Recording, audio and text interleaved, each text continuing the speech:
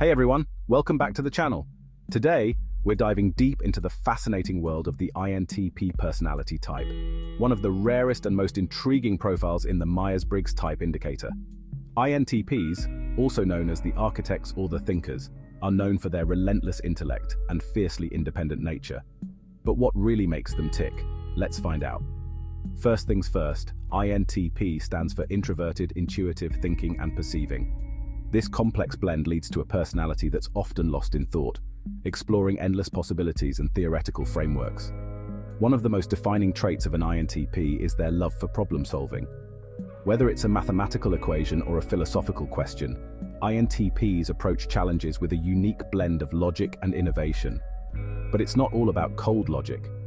Despite their analytical nature, INTPs have a rich inner world. They are driven by a deep desire to understand the universe and their place within it, often leading to profound insights about life and existence. Relationships can be a bit of a challenge for INTPs. They value independence and can often seem detached. But when they do connect, they're incredibly loyal and supportive, offering a unique perspective and honest advice. In the workplace, INTPs shine in roles that allow them to use their analytical skills and autonomy. They thrive in environments that challenge them intellectually and dislike routine tasks that require little to no creativity. If you're an INTP, embrace your unique way of thinking. Don't be afraid to venture into the unknown and explore new ideas. Your ability to see things from a different angle is a rare gift that can lead to incredible discoveries.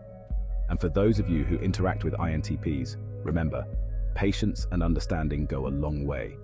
Give them the space to express their ideas, and you'll be amazed at the depth of insight they bring to the table. That wraps up our exploration of the INTP personality type.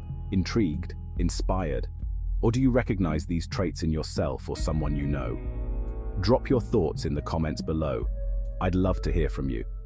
Thanks for tuning in, and don't forget to like, subscribe, and hit that notification bell for more insights into the fascinating world of personality types. Until next time, keep thinking and exploring.